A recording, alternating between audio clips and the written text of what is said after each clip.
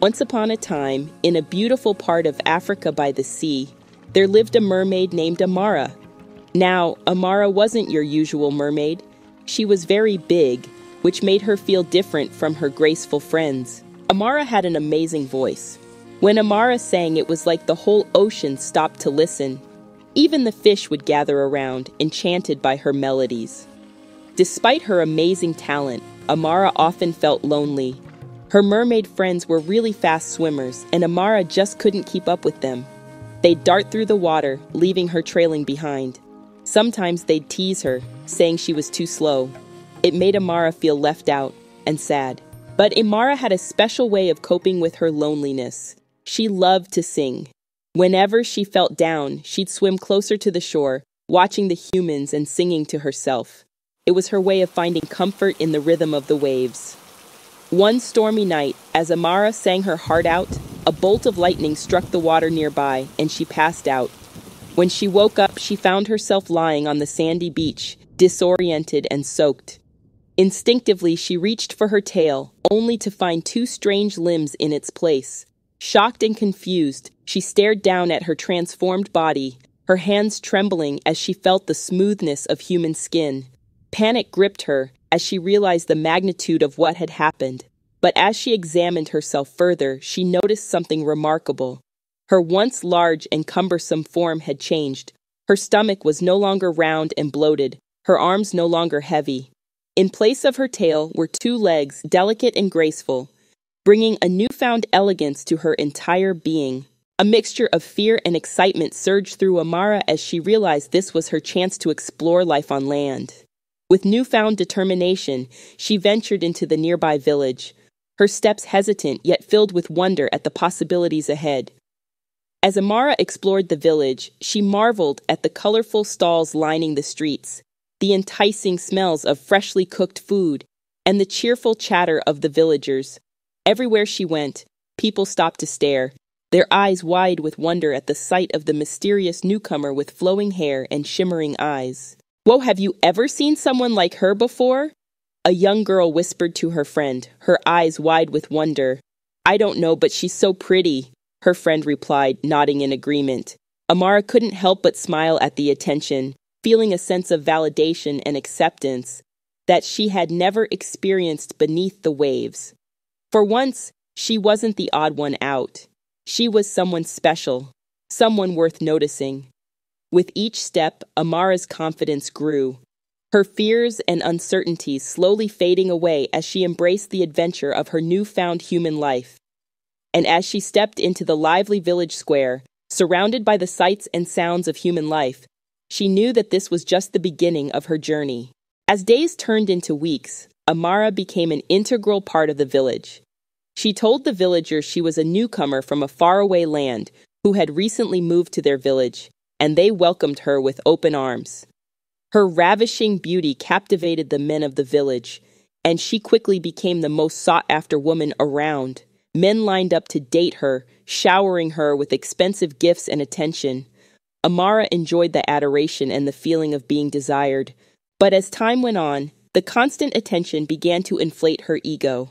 One day, as Amara strolled through the village square, a group of admirers approached her, each vying for her attention. "Amara, you're looking more beautiful than ever today." One man gushed, his eyes shining with admiration. Amara smiled smugly, basking in the attention. "Of course, darling. With a beauty like mine, it's hard not to shine," she replied, her tone dripping with arrogance. Her admirers laughed nervously, but as they continued to lavish her with compliments, Amara's arrogance only grew.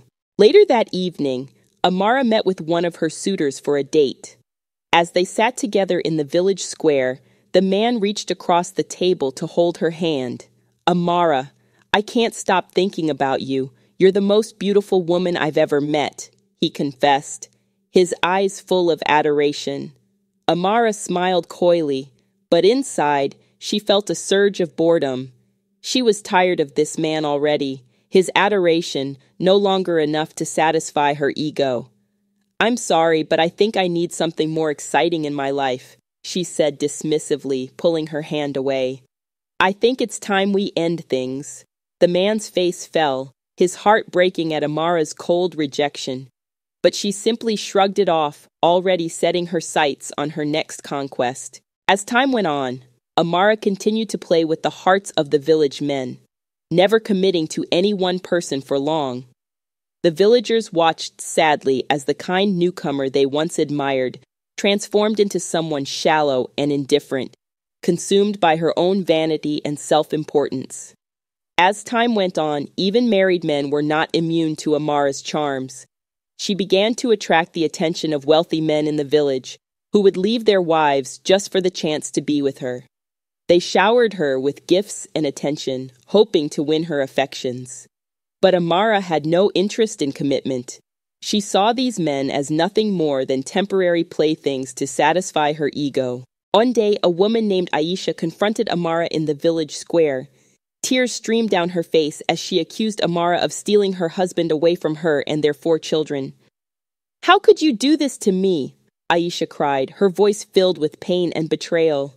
Amara simply shrugged, her expression cold and indifferent. "I'm sorry, darling, but your husband chose me. There's nothing I can do about it." Aisha's anguish only seemed to amuse Amara, who remained unmoved by her suffering. With a haughty toss of her hair, she turned and walked away, leaving Aisha standing alone in the square, heartbroken and humiliated. Meanwhile, in the village, preparations were underway for the annual singing competition, the most anticipated event of the year. Amara was the clear favorite to win, her mesmerizing voice captivating everyone who heard it.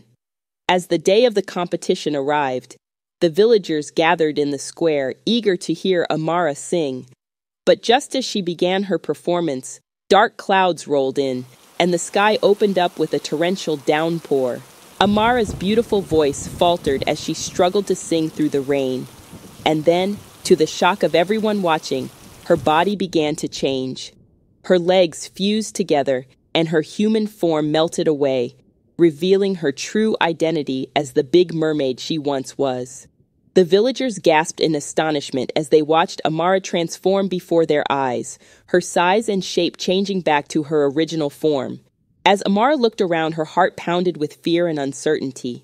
She braced herself for anger or rejection, expecting the villagers to cast her out for her arrogance and cruelty. Anger simmered among some of the villagers, especially those who had been hurt by Amara's actions. They wanted to hurl stones at her, their voices rising in fury. However, others stepped forward, their voices calm and soothing, urging restraint and forgiveness. They reminded their fellow villagers that forgiveness was a powerful force, one that could heal wounds and bring about reconciliation. In the end, the villagers came together in a display of unity and compassion. Despite their anger and hurt, they chose to forgive Amara. Together, they helped her back into the ocean, showing her the kindness she had failed to extend to them. Amara returned to the ocean, her heart lighter knowing that she had been granted a chance at redemption. And as the sun broke through the clouds, casting a warm glow over the village square, a sense of peace settled over the community, reminding them of the transformative power of forgiveness.